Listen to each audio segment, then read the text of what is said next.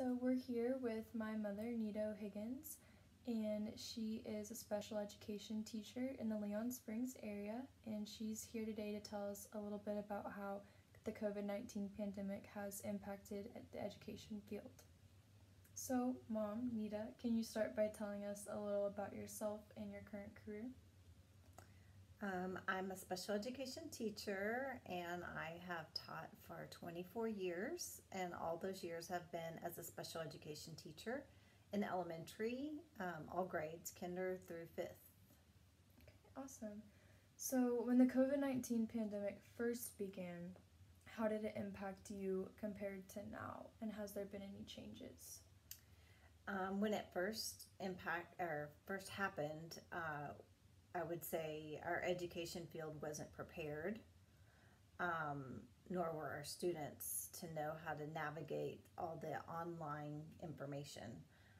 And as an educator, there was a lot of learning I had to do, a lot of training on how to access different programs and different online um, services that we could provide our students. And then also, as a special education teacher, I had to also go above and beyond to figure out, okay, well, now how can I get that to add oral administration so that my students who can't read can have it read to them on the computer and different things like that.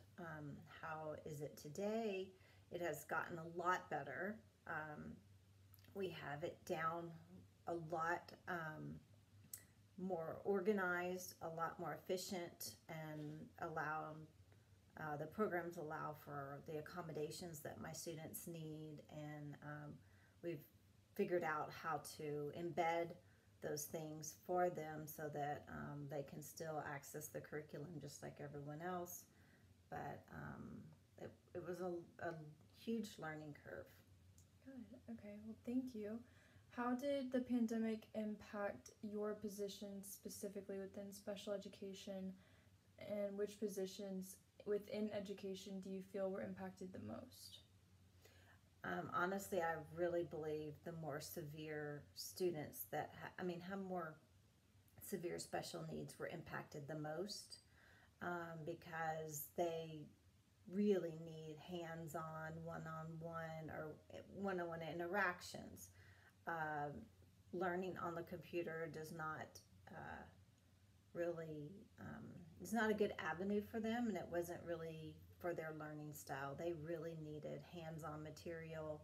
They needed the live interaction with an adult and peers too, and role models for some of the more severe special education students.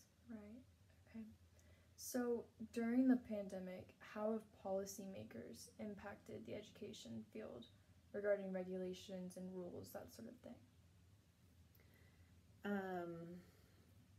Well, for one big rule that a regulation that got changed was we did not have to administer the STAR test this year for students, which was a very wise decision of the state of Texas, I think, because it was very difficult for students to go from in class all of a sudden to online learning.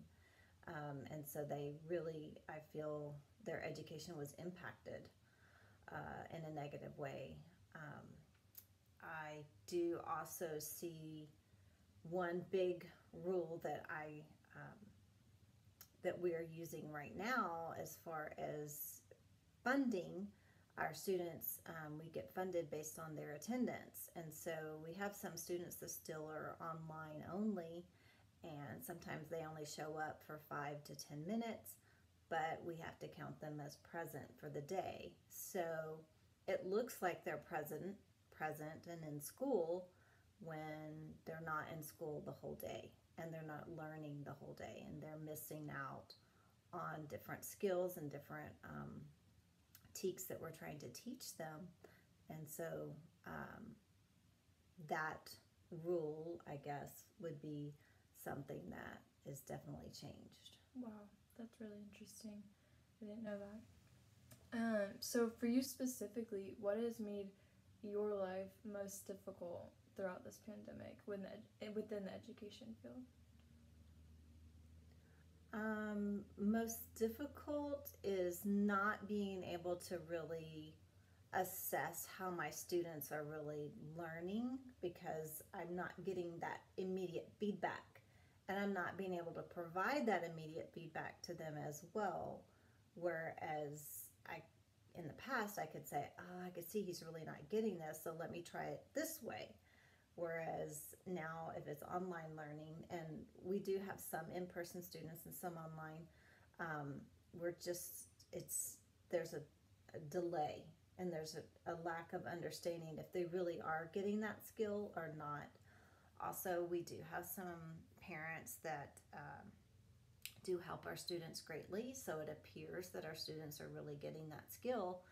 And then when it goes time to test or something else, that when we have their assignments and their parents aren't able to help them, we're seeing a great difference in the quality of work, because what sometimes they're turning in looks it looks like they're getting the skill.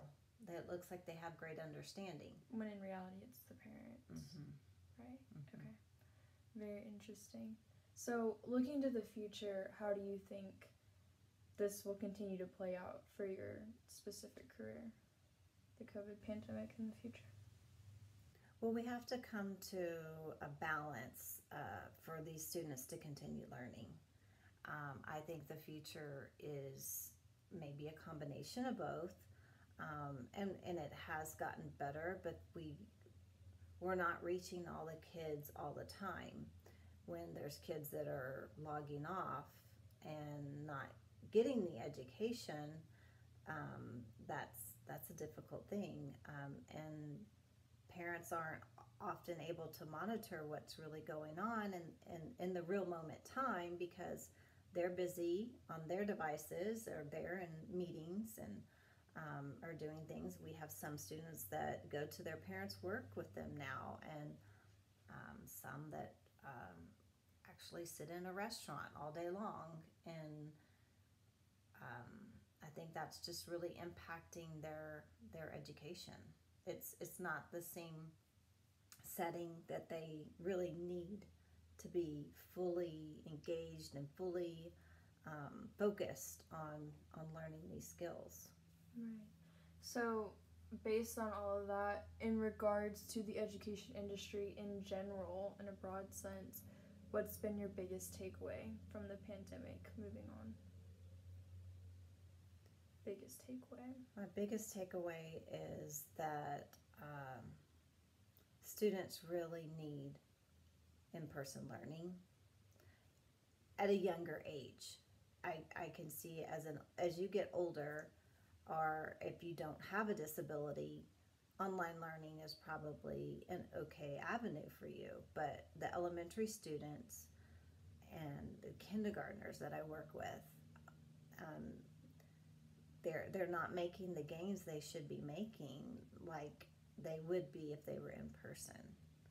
So I really feel like that for our special education students and our younger elementary kids, they really need the in-person learning. So I would hope that would be something we would, for the future, continue to try to really have available.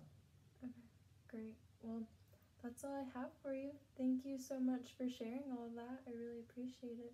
Thank you for asking me.